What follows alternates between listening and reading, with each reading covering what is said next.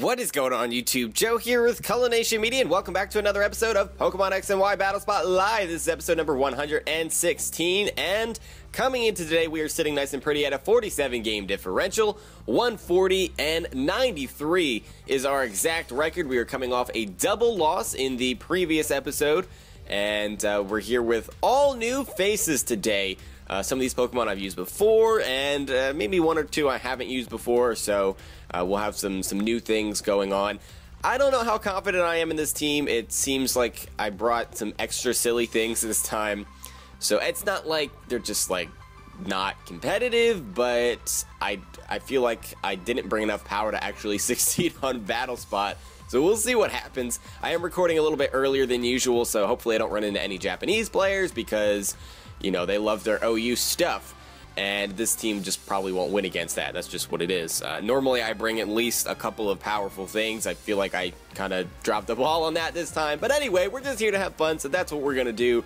I would like to get out of our little two-game losing streak bunk after losing both in the last episode. So before we get started today, and before I give you guys a little overview on the team, just a friendly little reminder, if you haven't done so already and you would like to show some support to the channel and the series and all that fun stuff, it only takes a couple of seconds to click that thumbs up button right below this video, or leave your thoughts in the comment section below. If you have a suggestion for me for a Pokemon you would like to see used in the series or whatever it may be, comment section is a great place for that. As always, you guys have been very supportive as of late. I've been noticing that there's some more regular people coming around, people that stop by every single day to leave a comment. That number is increasing, and that's what I like to see because I'm making friends with a lot of you guys. You're just, I don't know, you're cool guys and girls. Guys and girls, people, you're cool peeps.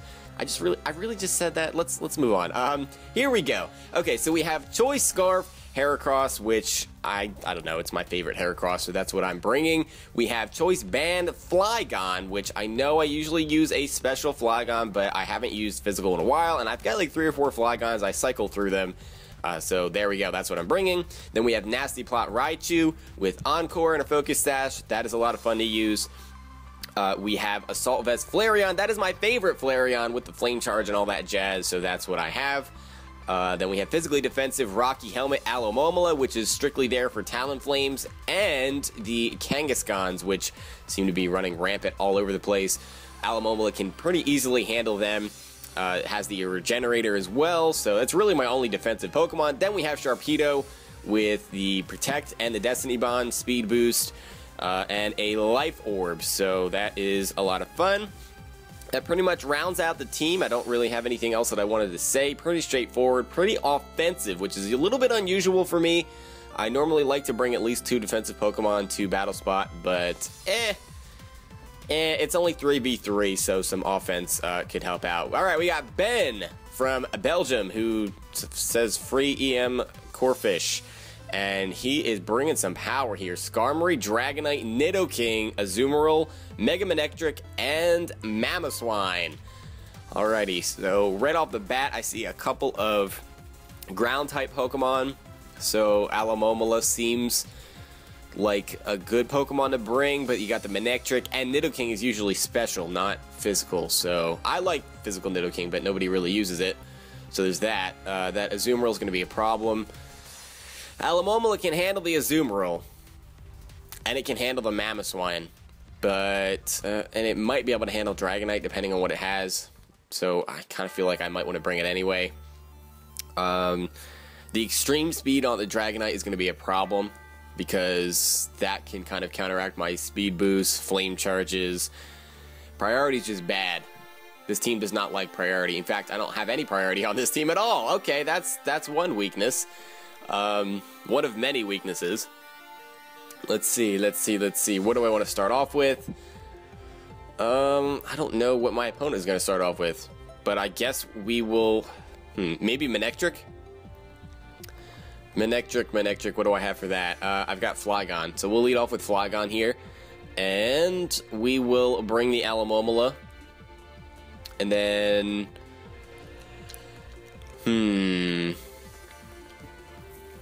third Pokemon here. I don't want to bring Sharpedo. I already have a water-type Pokemon. Raichu really isn't going to do us a whole lot of good because Lightning Rod is a thing, and there's a couple of ground types as well. So I'm going to say that Heracross is probably our best bet. The Choice Scarf might just help us out, whereas Fire types really don't do a whole lot for us in this situation. So Heracross it is. I don't really have much for that Skarmory, unfortunately. And actually, if he brings that, that could be a problem. So we'll see what happens. We will see what happens. Not too confident with this team, like I said before. But that doesn't mean we're not going to try, and that doesn't mean we're not going to get any wins. We might not break even like we did with the last team, but we'll see. Mamoswine is actually going to start things off here against Flygon. And is Ice Shard a one-shot? That's what I want to know. I don't know that it would be. Well, it's 4 times super effective, so I think I need a hard switch here. He's not going to go for EQ, so Alomomola is really the only switch that I have. That's what I'm going to go for. I'm not going to risk it, because if he does go for Ice Shard, I think I might just be dead or close to it, and then if he has rocks by any chance, Flygon might be dead. So he's going to go for the Icicle Crash. I could have went for the freaking, whatchamacallit, the U-turn unless he's Scarfed, and that does absolutely no damage whatsoever. I kind of want to go for Toxic to start Toxic Stalling some things, but no, we're not going to do that. We're not going to Toxic Stall everything. I'm going to Scald, because at least it's super effective. He's going to withdraw. What do you have for that? Manectric. Okay, yeah, that is a problem. I should have went for the Toxic. If we can get a burn, that would be fantastic. That would be wow, that did more than I thought. And we get the burn, so we're going to get some residual damage going on. I am going to go for a Protect here, because he is going to Mega Evolve, and I don't want to bring in something... I don't want to bring in, like, Flygon to have it be intimidated. So we want that Intimidate gone first. So Protect it is, and when we switch out, we'll get back up to full health. I mean, we're pretty much there already. But, yeah, is he not Mega? No, he goes for the Volt Switch. Okay, so maybe he's choiced. Now, that is interesting. That is very interesting. That is something I would do. I like to use regular Manectric. Choice Specs and Choice Scarf are both pretty good. I'm going to bring in Flygon again here. That is very, very, very interesting. If he Mega Evolves now, he just made the absolutely, you know, the best play ever. Nope, he just Volt Switches again. I'm going to say he's choiced into that.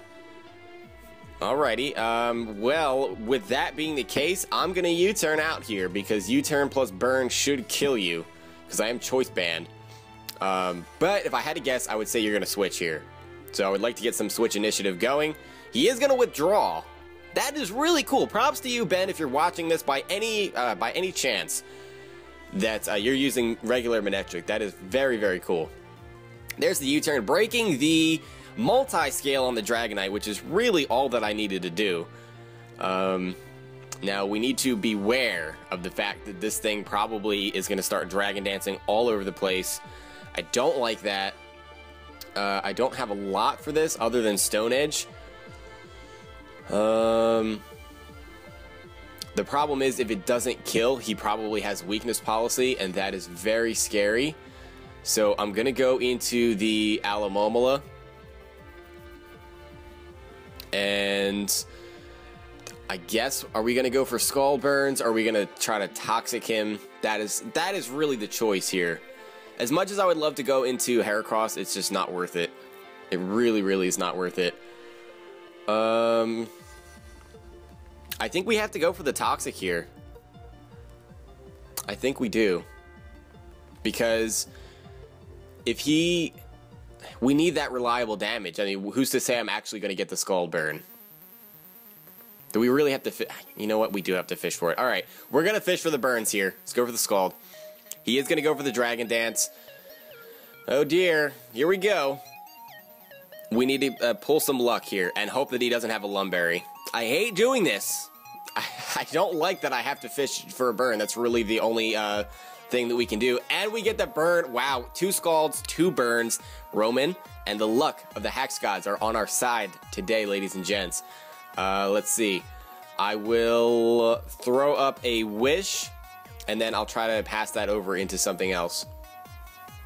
He's going to go for the Dragon Claw, which is not going to do much. Yeah, Alomomola takes that very nicely. He's going to get hurt by the Rocky Helmet. We get our Wish off, and I will pass that into probably Heracross. Yeah, I'm going to say Heracross, because Heracross can take a Dragon Claw. I don't think Flygon can. because it's super effective and, you know, it's still a Dragonite even though he's burned. Yep, so that's what I'm going to do. I mean, who's to say that this Dragonite doesn't have Roost as well, so we have to think about that. In comes the Heracross. The beautiful pink Heracross. This is one of my favorite shinies of all time. It's just absolutely incredible. And now with that extra Dragon Dance, he is definitely going to outspeed, despite my Scarf. But there's also the situation here where I can go for close combats. Because he's going to be at such a low amount of HP that I should be able to just kill him off. So, yeah, we're going to go for the close combat. And, well, there's also the situation of lowering our defenses when there's a possibility that that Manectric is Choice Scarf, but I really don't think we have much of another play here. So, close combat it is. That's what we're going for. And he is going to go for the Dragon Claw. He's at +2 and burned. That still does well over half. But close combat plus the burn here is going to be enough. And that means we're going to get a Moxie boost. If he goes right into his Manectric here, I am going to be a little bit afraid that he's the Choice Scarf. And I think I might just switch into Flygon. Despite the Moxie boost. I don't know. Because that Mamoswine is a problem. Okay, no, he goes into the Mamoswine here. I wonder if this is Scarfed. But even still, I believe I am Jolly Scarf with max speed, so I should be okay here. I think. Unless I'm just messing up the speed tiers, which is very possible. Very, very possible. Well, either way, it doesn't matter what I do, so I'm going to go for the close combat here. He does go for the Ice Shard. Okay, he was going for that priority. And somehow, that's enough? Really? Wow, okay. That is a bit unexpected, I'm not going to lie. I mean, I had 50 HP left, but apparently Ice Shard from a Mamoswine is ridiculously powerful. I will go ahead and Scald you here, as he's going to go for the EQ. Actually, I probably should have wished. Oh no, he's going to go into the Manectric. Oh, he's Choice Band. Okay. Now I see. Now I see. He's Choice Band. He doesn't want to be locked into that. And that is going to take out the Manectric, which actually was something that I was more worried about, because that can take out Alomomola very, very easily. Now what are you going to lock yourself into? That is the question. Choice Band Mamoswine, that's not something you see very often. But, let's see. I will go for a... I'll go for a Protect. Let's Protect just to see what he locks himself into. Just as a scouting thing, because obviously we're not getting lefties or anything, so there's that. He does go for the EQ.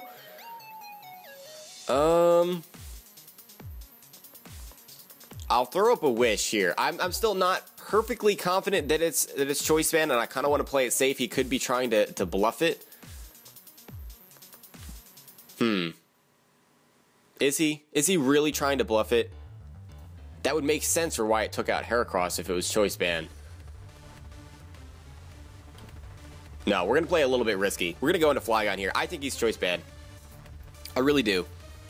I'm going to trust my instincts here and go into Flygon on the predicted Earthquake, which he does go for. We have the Levitate, so that is great. And we will see what he does here. I'm going to say that Superpower is probably our best bet because it's Choice Band and it probably will KO.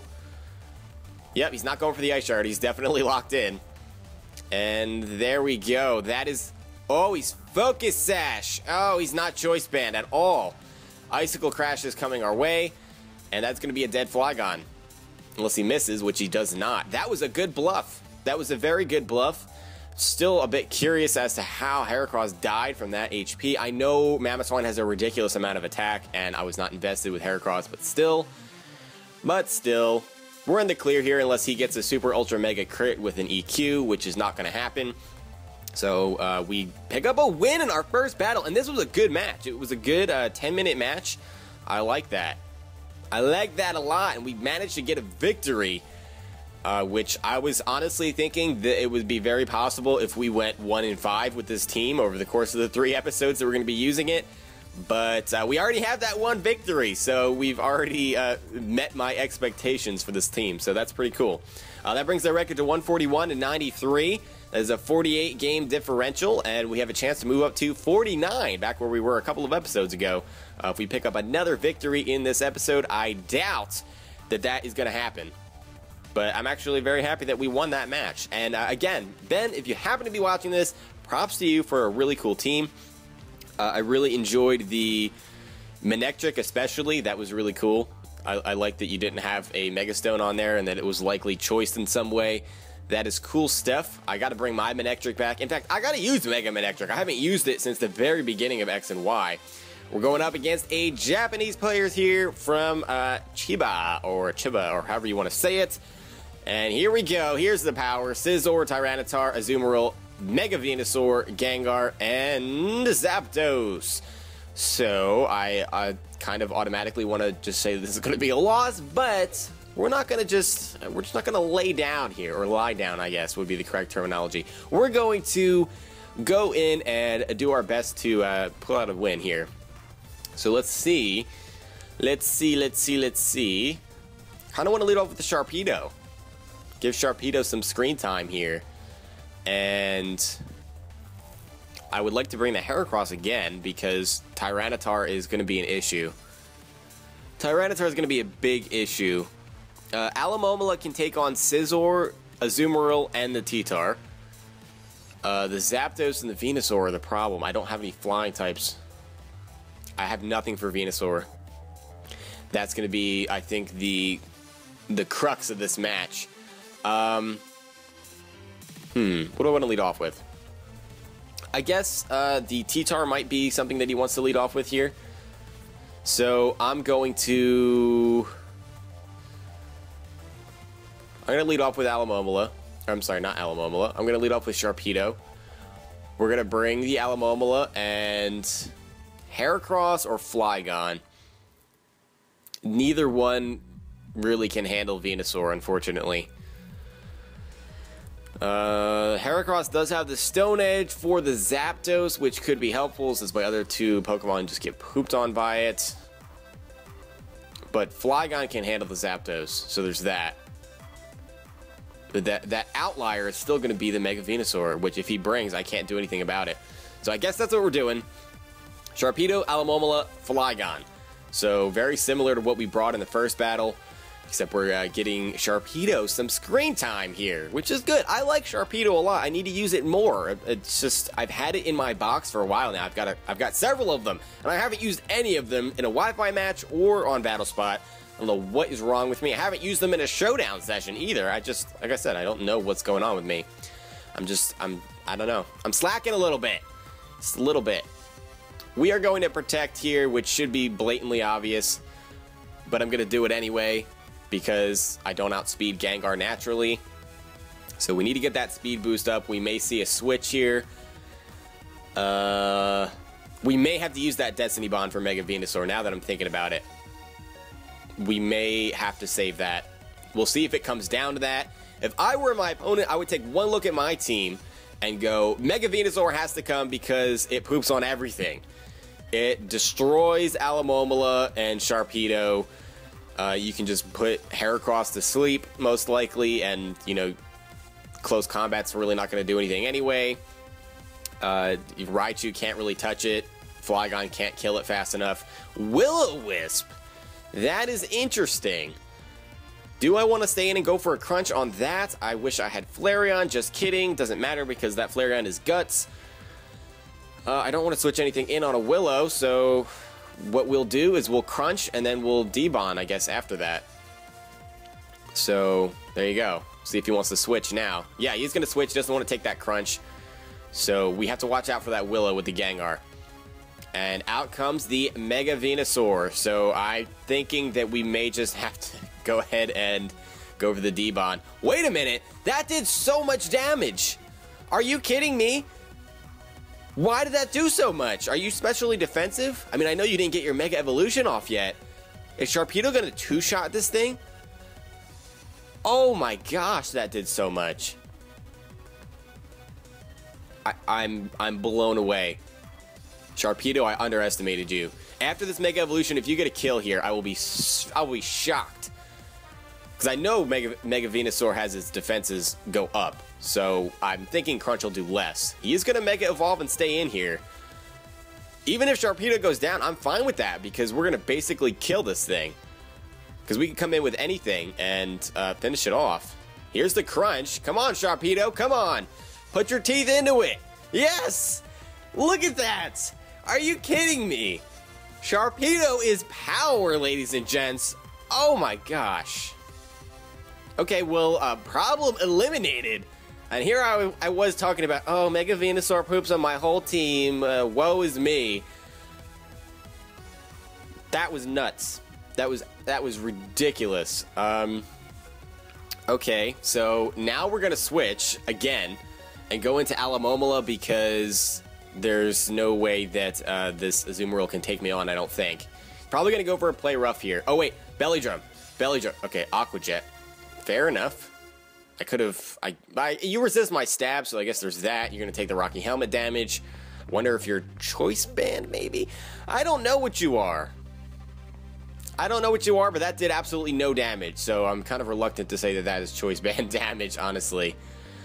I kind of would like to Toxic you because, you know, fishing for a Skull Burn seems kind of silly when I can just Toxic Stall you.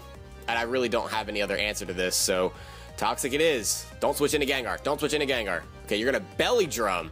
That's actually not the worst thing in the world. Unless you just one-shot everything, in which case that is kind of the worst thing in the world. And we're probably going to have to fodder off Flygon. Unfortunately. He's going to take a little bit of toxic damage this time, and then we will go for the Protect, which should be obvious. Then we can...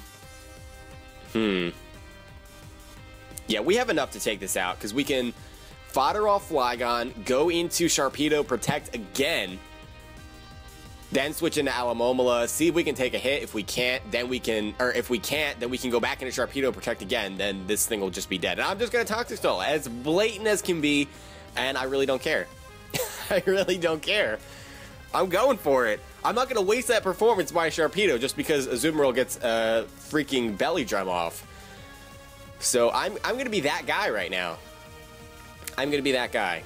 And he's not going to want to switch out and waste that Belly Drum. There's the Play Rough. What would be even better is if he misses the Play Rough. That would be actually very hilarious. Very, very hilarious. And Flygon can't do anything to Gengar. So there's no reason to keep it around. No reason whatsoever. So here we go. Here we go. Into the Flygon. Miss your Play Rough. Come on now. Miss it. No, he connects. And that is about as overkill as you'll ever see, ladies and gents. A huge power stab Play Rough coming off an Azumarill at +6. Super effective on a Flygon. And I think a turn of toxic damage is going to kill this thing. So we're going to go into Sharpedo and we're going to Protect. Are we? Yeah, I'm pretty sure that's going to be enough to take it out. And he may try to switch to save that Aqua Jet. I don't know. Because the Rocky Helmet would kill him off anyway. So I don't really see the point in that. Protect it is. He knows it's coming. I'm playing as predictable as possible. And I just got lucky that I brought 2 Pokemon that have the... what do you call it? The Protect. And there we go. Down goes the Azumarill from just toxic damage and Belly Drum. So thank you for kind of helping me out with that.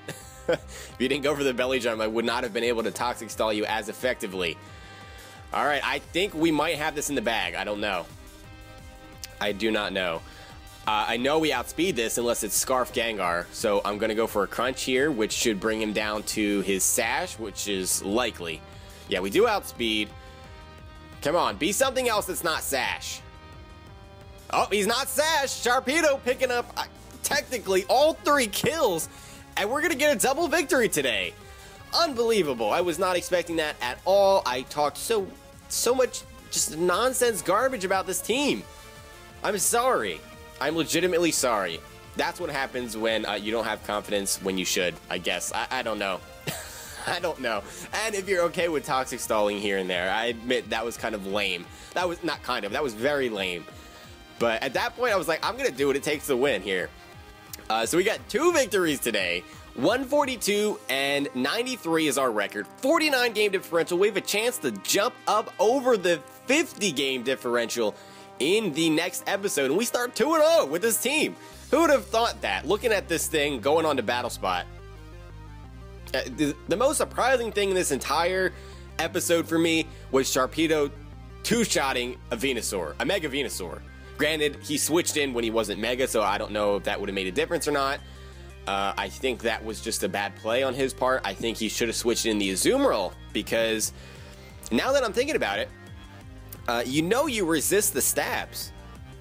So why would you not switch in your Azumarill? I know that you wanted to belly drum and all that, and you know, save the citrus and all that fun stuff, but I think you could have won that match and at least forced me to go for the Destiny Bond on the Mega Venusaur, you know, not being able to take it out as easily otherwise. So that was the turning point. Definitely the turning point. I guess we shouldn't question it too much. I'm just happy we got the victory. I hope you guys enjoyed this episode. If you did, make sure you're leaving a like, rating, and a comment, or whatever you would like to do. And I will see you all next time. But until then, game on.